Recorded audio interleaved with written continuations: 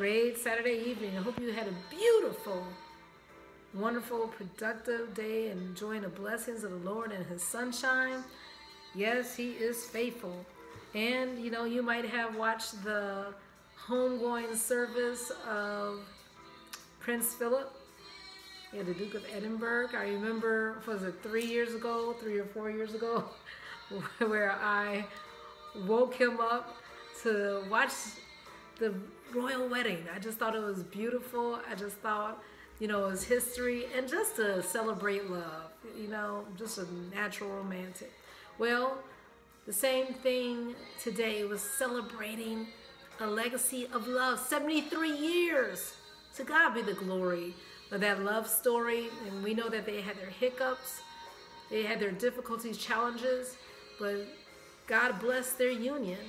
And I was so happy to see the two brothers walk together. God can restore any relationship. He can bring peace. He can bring forgiveness in any fractured situation.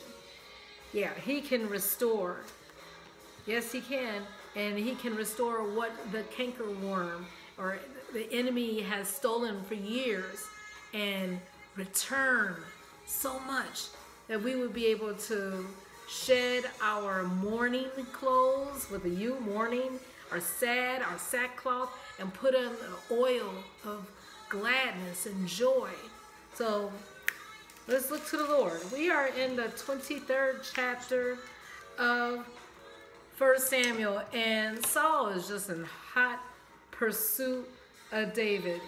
That's all he did.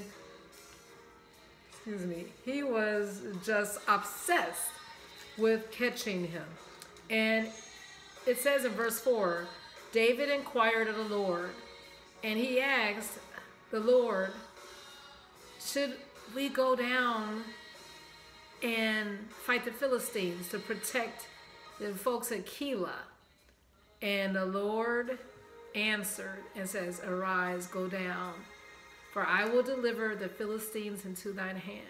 You might have a question this evening, and you're like, how can I decipher or understand what the Lord is telling me? He will make it plain. Like I said, the more time we spend in His presence, relationship, it becomes familiar. He'll impress upon our heart. He'll give it such a peace, and He will direct us that if you just look back and be like, oh, it was the hand of the Lord. The hand of the Lord. I don't know what difficulties you might have this weekend, but give it to the Lord. Yeah. Seek Him in His strength forevermore. And look, Saul was not seeking the Lord. He was seeking David every day. It says in verse 14, and David abode in the wilderness in strongholds and remained in the mountain in the wilderness of Ziph. And Saul sought him every day. That became an obsession.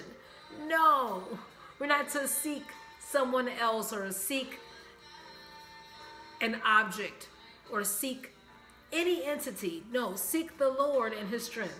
And it says, when Saul was seeking David every day, God protected David. It says, but God delivered him not into his hand. And God will do that for us as we put Him first.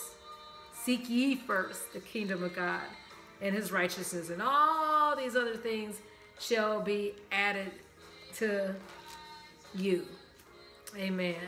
And one other verse in verse 22. Go, I pray you, prepare yet, and know and see His place where His haunt is, and who has seen Him. Therefore it is told that He dealeth very subtly. Saul was talking about chasing David, and he was like, he's subtle. He's very clever. And we know that David had those attributes. He was a man of war. He was courageous. He was good looking. He was a man well spoken. He was intelligent.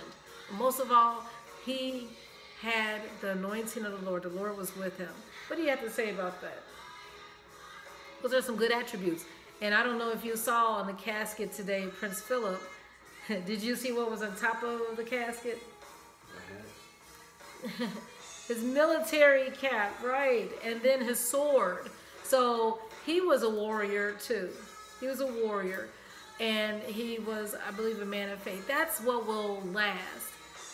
Having the Lord fight your battles, and he will deliver your enemies into your hand, and you will see victory as we listen to him, as we seek him first and nothing else. All right, Proverbs 17.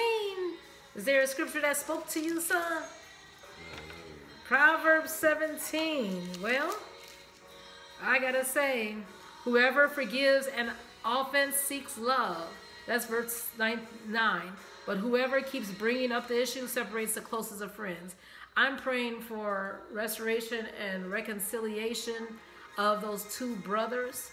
Like I said, that they can be a witness to the world, because everybody was watching, and all the accusations, life is too short.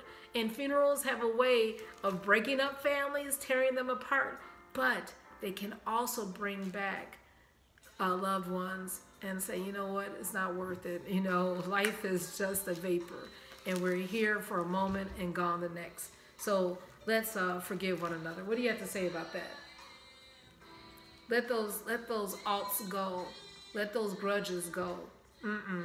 And enjoy sweet fellowship and peace, and know that God will guide us and direct us, and he'll get the glory, and we'll enjoy some of the goodness that he has for us while we're here. All right, have a good evening, enjoying the peace of the Lord.